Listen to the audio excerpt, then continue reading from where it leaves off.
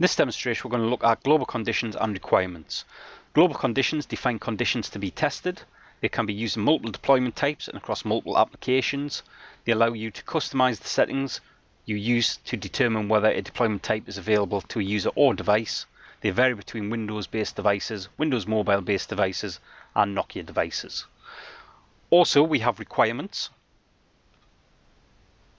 Requirements specify the conditions that must be met before an application can be installed. They're defined in the deployment type, and when the deployment type is evaluated, the requirement must be satisfied for that deployment type to apply. And they can be used for many reasons, such as hardware requirements or user's primary device. What we've done here, we've come into our software library workspace, we've gone to application management, and we've come to global conditions. We'll right click and we want to create a global condition for Internet Explorer. Brings us into Wizard, so the first thing to do is start setting up this information. We're going to come down to the Hive name to start with, and we're going to browse through, and what we want is we want the HKey local machine, we want to go to software, and we want to go to Microsoft. Within Microsoft, we then want to specify Internet Explorer.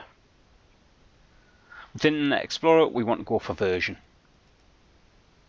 and then what we'll do is we'll select OK. That's the Hive that we want to actually run this against. We want to give it a name, so all we're going to do here is call this Internet Explorer version. And then we'll select OK. Now we've created that condition, what we'll do is we'll apply that against an application. So we'll just come to our applications, we'll just right click our Microsoft Office Excel viewer, and we'll just come to our properties. Then we'll come to deployment types. We'll highlight the application and select Edit. We'll then come to Requirements. We'll select Add. And under Category, click on the drop down. And what we'll do here is we'll go for Custom.